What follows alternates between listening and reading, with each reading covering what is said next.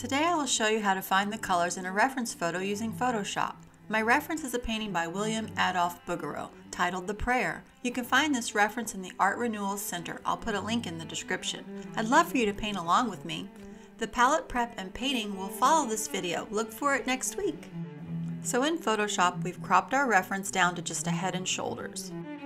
Next, we added the white box by going into Image and going to Canvas Size and adding just a couple inches to the right side of our reference photo. Then with the color picker selected, you can hover over an area of your reference photo and select a color and then move it over to the white box. Hold the B key down on your keyboard and it will paint the color there. So when you're hovering over an area of the face, you can see the color at the top of that circle of what you're hovering over. So when you see that, you have to decide, is that a dark value, a mid value, or a light value, and then place it in the appropriate spot on your white box. This could also be done even if you're working with a live subject. You could actually just grab your phone, snap a pic, and then pull it up in Photoshop, and you could do a few quick color selections and you'd be able to follow along the same way. So we're going to be sampling a lot of areas on the face, and we can see in the color picker circle if that color that we're hovering over is a similar color to one we've already placed down in the white box, then there's no need to really place it down again. If you're not sure, go ahead and place it and then you can make that decision later on. So you'll see in your sample piles, there'll be some colors that are very similar, and we'll just end up grouping those together. So when we're actually making our oil palette paint mixtures, some of the circles will get grouped as one pile. If you place a circle down and it looks too light or too dark, then just go ahead and remove it and then put it where you think it should be. I just love doing these color analysis. It often turns out that there's colors in the flesh tones that I just don't expect sometimes. Like, I didn't really see that there was so many khaki and olive colors in this little girl's face. This is also a great way to see the colors used in the transitions. So if you pick a point and you color sample that area and then move just a little bit to the right or left of that spot and sample that area, and then keep doing that across the face, and you'll get the colors used in that transition. A lot of times beginning painters will just blend colors together to try to make transitions happen, and you'll get a much better, finer art result if you use actually different colors to step across into those transitions. And a transition happens when the form is turning away or towards the light and you're creating a sort of roundness, giving the 2D surface some 3D effect. So the palette that we're building here is looking pretty neutral. There's a lot of grays. They seem to be warm grays, but there's a lot of grays in the mid and light values especially. Now when you get more into the darker values, it gets quite a bit warmer and redder. So the other thing to notice when you're doing this is the color box on the Photoshop screen. It's going to give you a little white circle, and if that white circle is more towards the right of the box where the colors are brightest, then that is a more saturated color that you're hovering over. So as the circle moves to the left, more towards the gray areas, that's telling you that the color you're hovering over is less saturated. The color box also denotes the root colors that are being used to make the color that you're hovering over. So those color at the top would be orange, and that would be your root color. And now it's blue. And finally, change the image to black and white. This makes it easy to see if you've placed your colors in the correct value spot as compared to the value scale. You can see here a couple of my values were placed in the wrong spot. Welcome to my channel, Shelley J. Cox. Come along with me on my art journey. Alright, we've got some color analysis done for our painting palette, but let's dig in a little deeper and see exactly what's going on here. So one of the things I noticed when we were doing the color picking is in the nose area, there is a lot more red. Now you can see over in the color box to the right of the screen that this is a very red and a very saturated color. Now when we compare that to the lip, a little bit darker part of the lip, so you can see the last color I picked is at the bottom part of the circle on that little rim, and then just above that is the color I'm on now. And you can see just from comparing the two colors side by side there that it is less saturated red in the lips than in the nose. And you can also see that is true by looking at the color box to the right and how that color moved a little bit further away from the right side of the color box, which means it's a little less saturated. So let's just pick this little bitty tiny nostril mid-tone color. That's a little bit more brownish red. Then when we move over here into the nostril, it becomes more red. I think that's interesting that the nostril is so red. So that's happening here on the light side of the face. So you have a nice saturated nostril color. But when we come over to the shadow nostril, you can see, compare the two. So this one's much, much darker, almost black. And the nostril color on the bottom part of the circle is the one in the light. You can see the two compared. It's pretty interesting, I think. So I always find it interesting to see what these mid-tone colors are that happen just before you come into the shadow. So look at the top of the nose. So we can see here, we'll start where it's easy. The highlight, which is almost a pure white. Now we'll compare that to one step to the right. So it becomes a little more fleshy. It's still a neutral color. And let's go a little bit further. So it's gotten a little bit darker. You compare the first spot we were on at the lower part of this circle, you see, and then the upper part of the circle is the new color selection that we're looking at. And it's a bit more brown, still neutral. So let's go one more step over. So it's gotten a little bit warmer and a little bit darker. And we'll go another step. So it got lighter again. So you can see that the nose is starting to roll back towards some of that light that's coming over the nose just a little bit. And then we get into this highlight here. And look at that highlight. It's like a neutral, little bit of an olive color. So the highlight in the light side was pure white, and this highlight you can see here is more of a light greenish grayish color. So I find that interesting. And then if you come over to the cheek, so this is a type of a Rembrandt lining, looks like, and you've got this little spot here that's lit because the light's coming over the nose and hitting that area, but it's still on the further side of the face, so it's going to be a little more saturated and have a little more color. So we can see that's a bit of a pinky color. And then compare this cheek, completely light. There's hardly any color. I'd say it's a very, very light version of that cheek in the far side, but it looks like we might find some of that color here. So let's grab it again and then compare right here. They seem very similar in color, and they are very similar, but this spot on the cheek here on the light side is just a tiny bit lighter. You can see that compared in the circle. The far side color's on the bottom part of the circle, and the light side of the cheek where we are now is on the top part of the circle. Another spot I like to always take a good close look at is the whites of the eye. So let's check out this spot right here. So look at that, it's blue. That's so cool. It's if you look at the color box on the right side of the screen, you can see it's pretty much like an ultramarine, cobalt blue right in the middle, but it's not saturated at all. Look how gray it is because the color is way far to the left of the color box, so it's very, very unsaturated. Now let's go right here. There's a little highlight.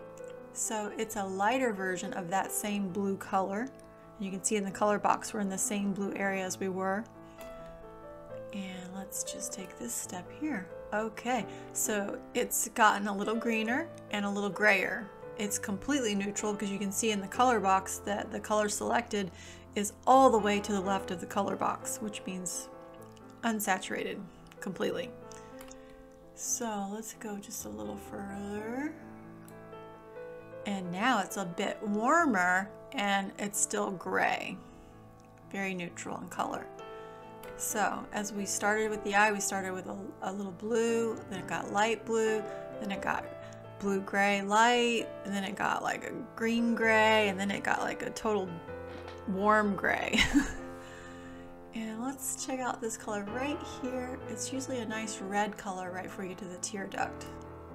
Yeah. So it's pretty saturated. Usually shadows are more warm and more saturated, so that's sticking with that.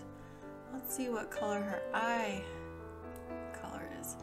So that's a warm brown. It's nice. Looks like there's some saturated warmth right here in this fold of the eye. Yep, so that's like a nice browny, reddy brown color. It just got a little bit darker as we moved up into the crease. And then this little area right here that's light, like a light pink. I think it looks lighter than it actually is, so let's see what we have. Oh my gosh, look how dark that is. And it's hardly pink at all. I was seeing it as like a light pink. It is completely brown. Oh man. Okay. And then this color right here, let's see what this shadow is under the eye. Like an olive. So let's just walk across the nose and see what happens. So when you hear me talk about transitions, this is what I'm talking about. And you want to paint your transitions with actual steps of color. So if we were painting this, we'd start here with this whitish color you see on the top of the color wheel. And we take another step. And it's pretty light still. Got a tiny bit more neutral, kind of like a porcelain beige color. Another step over, it's gotten a little darker, but it's still a neutral, kind of a fleshy color there. And let's step into this shadow. It's still warm, but neutral, getting a little darker, and then still yet a little darker. So if you were going to paint that, you'd need all those paint colors. You wouldn't just be blending your paint across, adding in a darker color. You want to actually put down those colors and step them over the bridge of the nose like that we just did when we analyzed the color. So this little area in the nose here, I think we looked at that. And we've got this shadow here. It's warm. It's not quite as dark as it looks because the skin around it's so light. It's almost a mid-value. I'd say that's in our mid-value pile. That's pretty cool. So let's take a walk across this cheek. So we've got these pink color, we've got a more neutral, a little warmer brown, still brown, and then it's going to be dark, dark. So we move into the hair, and let's see this little shadow right here that's transitioning the roll of that lip down away from the light. So in the light, just into the shadow, it's a gray, warm brown, down into the lip, gotten much redder, more saturated. Let's check out this ear. It's like a neutral brown, and then we move over a little bit. Didn't really get darker, it just got more saturated. So if you look here, less saturated, more saturated, but the same value. More saturated, same value. So the ear is transitioning not by a change of color, light or dark, it's just transitioning by using saturated color. So that's pretty cool. Okay, this shadow right here underneath the cheek, it's all a green, neutral, gray color. And it got a little lighter. And there's some light that's passing over this lip area here and just touching that spot. Then it's going to get a little greener, grayer, and then it gets a little browner. So let's walk across this chin area. Sort of a gray neutral, a little darker of the same, a little warmer brown, still saturated warmer color, same value, and a little bit warmer, tiny bit darker. And what's this shadow color under the chin? It's a dark brown. We start moving out of that, it gets a little bit lighter brown, a little lighter brown, still, yeah, lighter brown and even lighter brown. So let's check out the hair color. So in the light, it's a grayish color, so her hair is gray in the light areas. This super bright highlight is a light gray, and then move down a little bit and it becomes green. Who would have thought we would be painting her hair this olive color? And then what is this little bit here? It became warmer, more saturated in the shadow of the hair. You get this really nice dark bit here, a bit warmer and darker. We've got some browns there. It's like a pretty warm patch. Yeah, nice warmth there. Wow, that's pretty blue. It's in the yellow-orange family, but the way that it's in the middle with less saturation almost looks like a olive color. And that's sort of a greenish brown as well. And then we come over here, start moving into the shadows. Yeah, you've got that khaki sort of green color, and then a warm brown again. Sort of that khaki darks. Let's grab that. Look at that highlight. It is really dark. Like, I would put that in the dark values, but yet on her hair, it reads as a highlight. Look at that. That's crazy. So you have this really dark, and then there's that highlight. It's sort of a mid-value. It could be right in that range in between the two. And then that's going to be another darker piece. And then her blouse, some grays, greeny grays, warm grays. Definitely warm because we're in the shadows. So let's check out this other eye. That is like a brownish gray. And here's her highlight. It's that gray blue light color. And then it turns gray again, a little darker gray, and a little darker gray yet. So those are warm grays. You can tell they're warm grays because in the color box we're down in the yellow orange family, and then the saturated color, it's not saturated at all because that little color dot is moved further to the left. So it's a pretty warm gray eye, except for this highlight, which is that light blue color. This eye's pretty dark, but it's still got some good red into it. So when we paint these really dark areas, we want to make sure that we load those darks with some nice reds.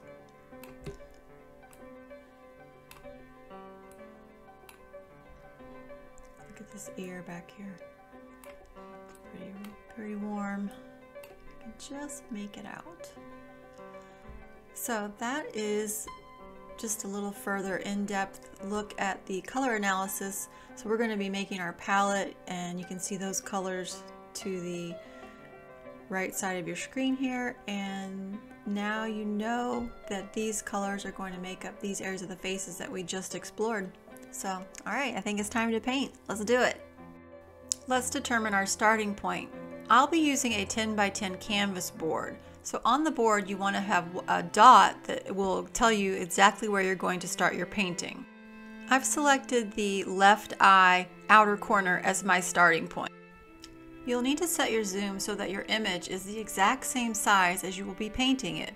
So I took a measurement on my blank canvas of where I wanted my head to go. Then I measured the head on the computer monitor. I changed the zoom until the head size matched my measurement. This way you can make direct comparisons while you paint from your starting point. There's a lot of thinking that should happen before you actually start painting. Let's use the hands of a clock to help determine some of the angles in our face. Like the tilt of the head is shown here on the 11 o'clock mark. And you can see here the angle of the eyes, nose, and mouth are coming up at the 2 o'clock mark. So with all this analytical thinking done, we're now ready to go ahead and mix up the colors for our oil paint palette. So be sure to join me next week to paint our master copy of William Adolphe Bouguereau's The Prayer. Thanks for watching. See you next week.